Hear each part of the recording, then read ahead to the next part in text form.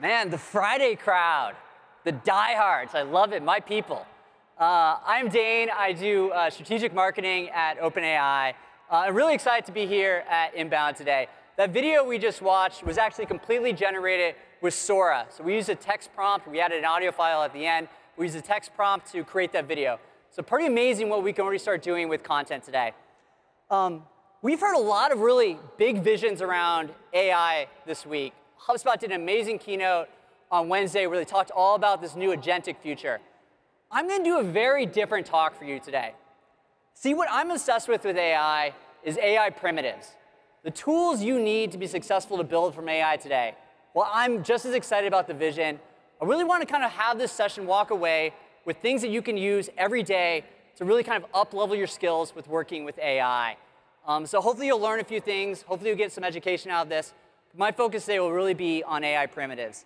And I actually want to start with a personal conversation that I had recently with a young gentleman, Dylan. So this is not actually Dylan, but I generated this dolly. It's a close approximation of him. And Dylan is a 17-year-old who lives in Northern California. He's very ambitious. He's into cross-country. He loves to think about extracurricular activities. He's really into technology. And him and I have conversations quite a bit about tech and AI in the future.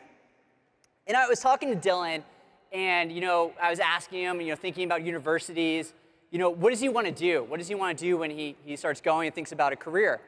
And shout out to like the 5% of 17-year-olds that know that answer. But for most of us, it's a really difficult question. And Dylan kind of gives me this blank stare, and I'm like, oh God, it's a tough question. And he kind of looks at me, and he's like, Dane. I'm like, yeah. He's like, it doesn't matter. I'm like, what do you mean it doesn't matter? He's like, I can do anything I want.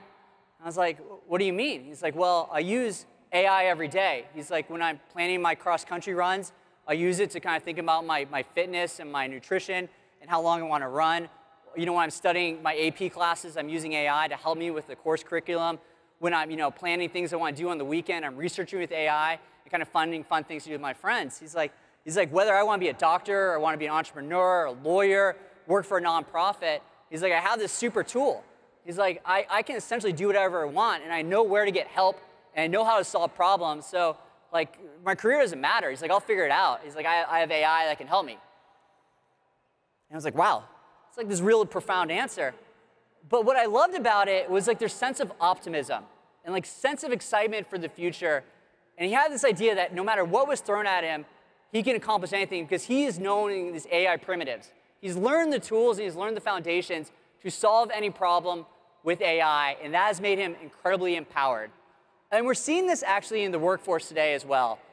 Paul Graham tweeted this, where he had spoken to a bunch of CEOs, and what he's seeing is that basically 22-year-old programmers are just as capable coming into the workforce as 28-year-old programmers. And this is kind of mind-blowing, right? Someone with 6 years of experience, a 22-year-old is just as capable of them. And essentially what they do differently is they know how to use AI, and they're applying AI to solve different problems in software engineering. And this is really important, because we have a lot of marketers in this room. Our jobs are not getting easier as marketers. I created this list. This list could probably be much longer. These are things that I think about. But things in marketing are getting much harder, right? Like you are expected to deliver the same results with lower cost of acquisition. You have to have consistency across all your channels. There's a lot more channels out there. You're shipping things faster. You're doing that probably with less creative and design resources. You have to operate in increasing regulations. You have to go above the noise, the cringy, go viral. And you have to think about attribution ROI. Like raise your hand if like 5 of these things are part of your job. Yeah, every hand just went up. So everyone is dealing with these things now. So it's no real surprise that when we actually looked at ChatGPT data and looked at enterprise data, the #1 use case for ChatGPT was marketers. We see more organizations deploying AI to marketers than any other role. So it's really exciting that marketers who need a lot of help are turning to AI. There's just one problem. It's how they're using AI. And I think you probably know where I'm going with this. There's basically one use case they're using AI for: content marketing. That is the super use case for AI. This is a survey I saw recently, and this really spoke to me, where they've actually went out and they looked at how people use it daily, how they use it monthly, what have they tried and stopped, and what do they don't use it at all. And you can look at all the use cases are all essentially content writing, email writing, social copy. And a lot of things they may have started where they thought about design, analytics, ABM. They're not using that anymore for AI, or they've never given it a shot. And this is totally not actually everyone's fault. If you looked at some of the image creation and some of what's possible, 6, 12 months ago, there was a lot of room for AI to improve. But it's really exciting. It's just, this technology is improving so rapidly, and there's so new capabilities coming out all the time that's making this technology better. So what I really want to focus on today is what I'm calling the AI primitives for marketing. Kind of this new sets of skills. What do you need to know to be able to do your job well in marketing? How do you approach AI? And I've broken it down to a list of 5, and that's research, data analysis, content generation, automation and coding, and thinking. And really by mastering the foundations, understanding kind of from first principles how to apply these techniques to AI means you're going to have that level of optimism and confidence that any problem you see in marketing, you will have a solution where AI can at least help you get started on it. So I want to start with research. Now, I think research is actually increasingly becoming important as a marketer. OpenAI is obviously a research company. We really value research. But I look at the role of marketing today. You are asked to really understand your audiences. You need to know about your personas. You need to know about what markets you should be into. You need to know so much more detail and have this information and be able to access it quickly. Our traditional LLMs have not been great for research. They are trained on data up to a certain point, and that's what you're accessing in the LLM. I know if you do need research, you need real-time data. You need real-time results. The problem that I'm sure many of you face is that going online is not really great for research either. You may be clicking on links, digging into information, trying to find what's actually credible, and that's not really helpful. So we're really trying to reimagine what does it mean for everyone to do research in ChatGPT and how every marketer can be a researcher. So we recently launched this prototype of Search GPT. So this is our new experience that we really want people to start activating and thinking about research. Here in this demo, you can see someone searching for global tax compliance, looking up real-time tax trends. They can search and look at flight information, checking and seeing what's happened in Southwest flights.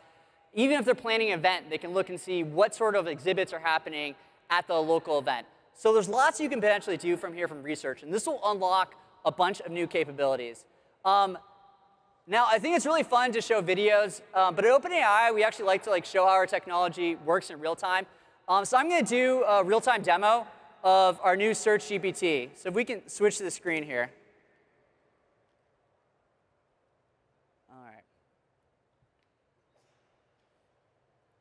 All right, cool. So I pulled up the Search GPT prototype.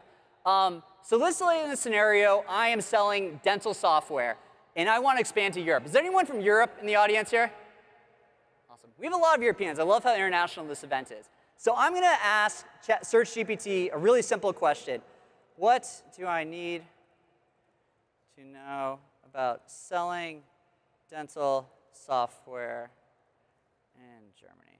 It's real fun typing in front of 7,000 people. All right, so I asked it this question, and you can immediately see through the search results, I'm getting a lot of helpful information.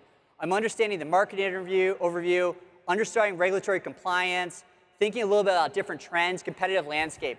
So already I have a great baseline for information and research here. And what's really powerful about the research and the search experience is you can see the links. It's showing me the different sources of where this information is coming from. So if I actually want to click in and better understand one of the links, I have this ability to do this right here in research. So now I'm sure if you were actually doing research, you're probably trying to find a lot more information. You can engage and ask questions here. So let's kind of play this out. Let's pretend I've done this all. And now I want to understand, how do I actually start thinking about marketing in Germany? And I know events are going to be fantastic for me. Everyone loves seeing our software. We want to go to events. So let me ask it a really simple question. What are the best events for dental software in Germany? All right, so now I'm going to actually research. Now, I've been at Salesforce, I've been at Stripe, worked at a lot of different companies. Traditionally, how I would have solved this question is I would have contacted a local agency. I would have had them do a bunch of research for me. They probably would have taken a few weeks to get back to me. It probably would have cost a lot of money. I would have gotten an event list, and this would have taken a lot of time. And this isn't how we want to do marketing today. We want to empower you to solve these problems with AI. And here you can see it's already pulled up a bunch of different events. Put this in a table. I prefer to look at my list in table views, so I'm going to ask it to quickly put this in a table for me. All right, great. So it's already laid out what events I should be thinking about going into the German market. This one seems pretty good, the International Dental Show. So let me just click on this one. I'll paste it here. Say, how do I apply? All right, so now I'll ask you a question. So I want to take action on this. It'll give me great details. What do I need to apply? Let's see if this works. I'll click on here. Great. You already can see the link comes up, apply as exhibitor. So what I just did there in less than 2 minutes was understand the local German market, how I might think about building out my dental software company there, understand which events are being prominent, understand the process for how I apply to them, and basically build all this research in just a matter of a couple minutes. So as you kind of think about how you're going to apply this today, it gives you a really great, powerful tool. All right, so we'll go back to our second primitive, data analysis. Now, raise your hand if you're someone where you see data and you get really excited. And you see data and you're like, yes, this is going to make my day. All right. We obviously have a lot of like RevOps and growth and marketers here too that really embrace data. So if we can go back to data analysis slide. Great. There we go.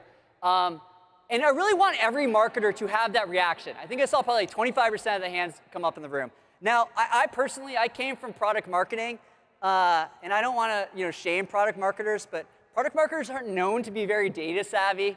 We're great at a lot of other things, not data. And when I became CMO of a company, I had to really understand the data, how our business worked, what was our customer journey looking like, and really kind of understand the core nuances. So I want every marketer to be really empowered when they see data and be able to kind of understand and get the nuances of it. So I want to show another demo of how you might think about addressing data. So if we go back to my screen here. All right, so in this example, I'm going to upload a lead list from my computer. So this is pretty typical, and often I've been in meetings, 5 minutes before I walk into a meeting, I might get a data set that has a lot of information. So let me try this again. It's fun of doing live demos. Cool. All right, that worked. All right, so you might get some information like this where you have a whole bunch of tables, a whole bunch of different channels, and often as I found as a leader, it could be overwhelming. Like I'm expected to look at all this data, understand the nuances going on, ask good questions and ask insightful that help my team. And this can be really difficult. And where I find ChatGPT to be really excelling is vision. So I can really kind of drop this data in and say, what do I need to know about which channels are performing best? Great. ChatGPT is also fantastic with typos, which I love. So here it's going to take a look at the data, understand the context, and hopefully give me a response in a second where it's going to share out kind of what the key insights it needs to think about for the data. All right, here it goes. So right now it's looking at leads generated by channel.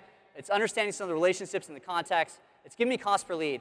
So immediately I can go into this meeting and have a great understanding of what my channels are performing, where I'm seeing different issues, how essentially things are working, and like have this context as well. So as a leader in an organization, this just gives you a whole new relationship with data. It allows you to make data feel very actionable and very insights. So we'll scroll down, it's taking a second to generate, and soon it's going to tell me kind of what are those top channels that I really want to focus on. So it gives me key takeaways. It looks like SEO is really going really well. PPC and email are my top channels. All right, so I'll feel armed. I know what to talk about in the conversation. But you want to go further with data. You want to think about how you might actually forecast and kind of build a strategy around this. So let's say I have $1 million to spend in 2025. How should I allocate my spend? All right. So now you can start prompting questions, right? Where we've asked the data way to look at it, kind of the key takeaways. Now we want it to help me kind of think about my strategy. And so here you can see it's starting to break out, give me some good insights in terms of where I might be spending my context here, and help me kind of understand where I should be going with my data. So as a leader, I've just done two great things. I've been able to kind of look, understand data really quickly, and start kind of thinking about how I might build a strategy around data. So I want to do one more prompt here. And this is what I find actually to be a superpower of ChatGPT, is tell me what I'm missing. Identify blind spots for things I haven't thought about and areas I haven't dug into. is often when we look at data, we are very biased by the information that we want to see. And I think this is what makes it really special, is that we can help kind of generate the right content. So I'm going to ask one more question is, what are the top 3 things I haven't looked at I should think about? All right. Pause here. All right, so let me prompt this next question and see if this rolls. It's running a little bit slow here. Cool. So it's going to pull this out. So again, I think this is a really great way that you should, no matter what you're doing, is asking this kind of question and identify areas where you haven't really necessarily thought. And here you can see it's thinking about attribution and multi-touch analysis. And it's giving me context in terms of why it matters for my business, understanding what I'm doing too. And as you give the models more information, as you give it more context on your business, this will only be more powerful in helping you understand kind of core concepts and making sure that you feel really comfortable approaching data. So that's just kind of one quick example. All right, going back to the slides, the third example I want to talk about is content generation. Now, I bet you are all like, hey, didn't this guy just say that everyone's doing content generation? Why is he talking about content generation? Well, a lot has changed in content generation. You saw that video that we generated earlier with Sora. And it's good to have a little context here. When you look at what our models look like in 2023, all these models operated really independently of each other. We had language, image, voice, text-to-speech. But if you said something in speech, what the model was doing was actually converting that speech to text, understanding the context, converting that back to speech, and giving you the answer. That's a very high latency process. It's not that helpful. In May this year, we launched our GPT 4.0, which is our multimodal capabilities. This allows for you to input any sort of content combination of text, image, speech, and have the model immediately synthesize it, understand it, and output in that same format. So this is really powerful. You know, as if anyone's seen our advanced voice capabilities, you can almost have real-time conversations now with AI that can understand nuance, can understand tone of voice, can kind of get that extra level of detail that really helps when you're thinking about creating content. We're seeing a lot of exciting applications of this today. So I want to do one more demo showing how all these multimodals will work. So in this example, I've basically created a text prompt. And you know, I don't know if anyone enjoyed the Olympics. I had a blast watching the Olympics this year. But I kept watching this beach volleyball. And it had like this beautiful Eiffel Tower next to beach volleyball. And you know, I was just like kind of wondering what must have been like in 1889 when they were creating the Eiffel Tower. So I wanted to do a video that would actually be reenacted of what it looked like in Paris in 1889 at the Exposition Universelle when they were creating the Eiffel Tower. So let's see what it created. All right, so it's using Sora to create the video.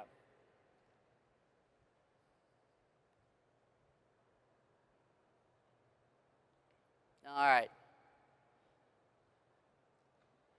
We may be having a few Wi-Fi challenges. We were hooking this up in real time as we were going through this. All right. Let me try one more time here.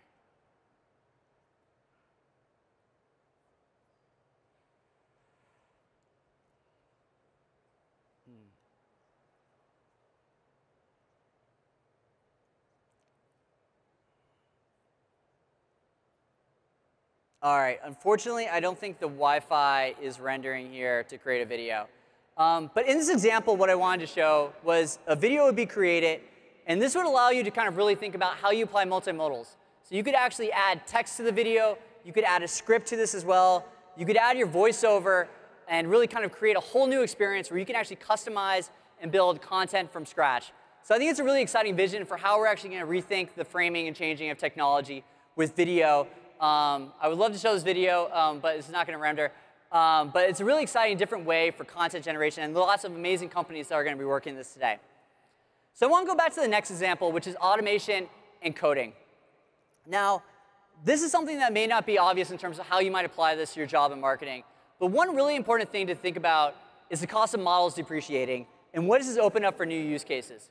So one thing you might not realize about AI is it's the fastest depreciating technology ever invented. The fastest depreciating technology ever invented. Our models used to cost $36 per 1 million tokens to run a little over a year ago. Now with our new frontier models, GPT-4o Mini, our smaller model, that's only 25 cents per million tokens. We're seeing a host of new opportunities be created and a whole ways of adding AI into your products that weren't possible when the price wasn't feasible before. So I want to share a different example for how OpenAI is actually doing this at our company. So one of the challenges, and this is kind of a good challenge to have, is we get a lot of information coming in from lead forms. We actually have a text field, which I know most companies don't do, because it can hurt your conversion, make it really difficult for you to understand it, and someone has to actually read all those responses. But what we decided was we wanted to use natural language to understand every single text field of every form that's being filled out on our website.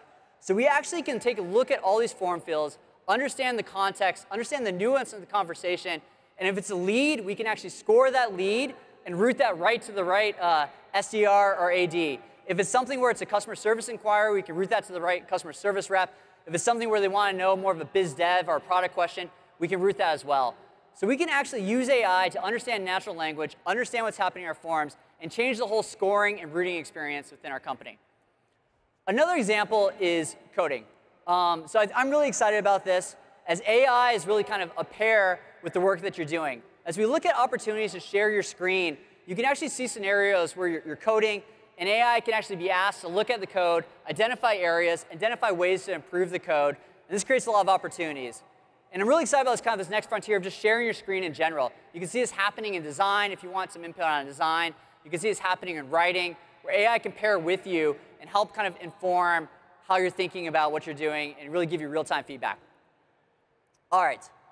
The last primitive I want to talk about is thinking. And this is perhaps the one I'm most excited about. I'll give you a little bit of a story in terms of how I commute to work. So I drive to work. I have about a 45-minute commute to work. And what I'll do is I'll pull up my iPhone, and I'll hook it up to my speakers on my car. And I'll take a look and see what meetings I have the day. Am I speaking at an event like Inbound? And I'll start having me ask me questions. What are key points I should be talking about?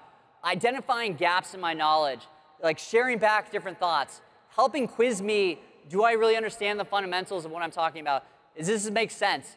And AI is great at kind of having this conversation. We all know when we're brainstorming, the power of that is interacting with someone. It's being able to talk to someone and kind of share and kind of beat up ideas and explore. And thinking is going to be a use case I really hope all marketers start embracing. And as we increase our context windows, we recently launched a feature called Memory. You'll be able to add more information into ChatGPT that you can work with you as a thinking partner. So imagine taking books that you read and putting that in ChatGPT, conversations that you've had, key reports, messages, all that context. If it was sitting in ChatGPT, you can interact with it and use it as a thinking partner. So as we release our advanced voice mode, as you start interacting with AI, I really encourage you to not just use the tools, but help it kind of think better through how you want to go about execute on your strategies. All right, we are not the only ones thinking now. AI, we just launched a new model, the first AI that can reason. So this is really exciting. This was our OpenAI O1. What's really important is this is actually not part of our GPT lines models. This is kind of a whole new model together. Essentially, if you think about GPT-4o, what it's really good at is really kind of predicting the next word. It can look at a lot of information and help you kind of build out what you want to do, whether it's content, image, and so forth. But what it essentially does is it takes a snapshot of kind of what it sees and gives you that response. What we decided to do with O1 was to kind of like tell the model to chill for a second, to pause and think about a problem and come up with different hypotheses. So when you launch a query in O1, essentially it's coming up with different ideas, different ways to solve them, it's critiquing itself, and coming up with the best solution for how you might solve that problem. So we're asking it to think 20 to 30 seconds on a problem instead of giving you an instant answer. We've rolled this out a week ago. We're really excited to see how companies are building with this. We're already learning a bunch of different use cases through this as well. I think kind of the key concept here, though, is thinking about tasks that you want to do with AI in much longer time horizons. So while GPT-3 was great at 5-second tasks, GPT-4o was great at 5-minute tasks, the new OpenAI one can start thinking about 5-hour tasks. We're starting to see really interesting applications of this in manufacturing and financial services and healthcare, where you have these long horizon tasks that you can ask AI to really think about. So those are kind of the 5 primitives I want everyone to think about. And I want to go back to that Dylan example. You know, what excites me about Dylan is he really thinks that he can be optimistic and solve any problem in the future. And I hope, like, coming out of the talk, you've seen a few examples from this as well. But as marketers, I think we should have that same approach. Our jobs are not getting easier. We're being asked to do more. And AI can really help. Understand these primitives and kind of applying AI in different scenarios can make your jobs easier. And so as you think about research, data analysis, think about creating new content, thinking about automation and coding, and even thinking about thinking, AI can be a really great partner in how you develop these as well. And kind of my last call to action here is kind of just ask yourself to solve it. You know, we've looked at data, and still something like 40% of the workforce is using AI on a weekly basis, where people under 20, that's closer to 75 to 80%. So I think it's really imperative as you think about your next journey, where you want to go in the career, adapting these tools, being able to use these primitives in AI is going to make you have that confidence that any problem that you face, you'll be able to have this tool that'll help you solve it. So thank you for the time today. I really appreciate you guys, and hope you all had a great week at Inbound.